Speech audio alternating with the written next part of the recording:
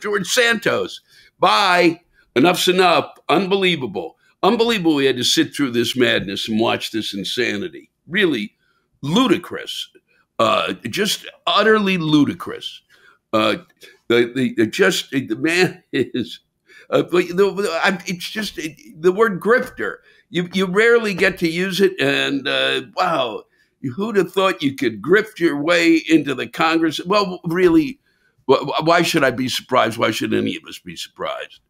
The way things are going and the way things are, there's just really there's so little respect left for government on certain levels that people just don't seem to give a shit who they vote for or why they vote for them, or that there's, and they were told, I mean, there was a paper there that was telling them that this guy was full of it. But that's the way it goes. But thank God, thank who? That it took this long, seriously, to get him out of there? Really, that they just couldn't go, no, enough's enough. You lied. Just that's why you can't do this. It has to be investigated. Why? I'm sure I disagree with Jamie Raskin, who felt that it had to go through. They had to really find a reason for conviction, and that it goes against the Congress. But when a guy is just outright fucking lying, okay, to get elected, I mean, that doesn't they come into play at any point? When do we finally stop this bullshit and nonsense? Okay, stop making shit up. And if you're making shit up about yourself, then that's even worse. Okay? Well, rocket scientist Lewis Black speaking today. Come on.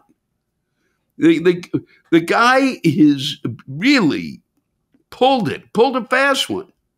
And you just can't let him sit there for that long without making it a public lesson, without it becoming something that is taught to kids in school. If we're not going to try to teach civics, at least teach, when someone is bullshitting, that they don't get to be, when they don't have the goddamn necessary resume to be a congressperson, okay, to be someone elected through Congress, then no, you don't get to be elected there, especially if you're making shit up. And that's enough of me just running that by. And then goodbye, Henry Kissinger, who was a bane of my existence for quite a long time during the 60s.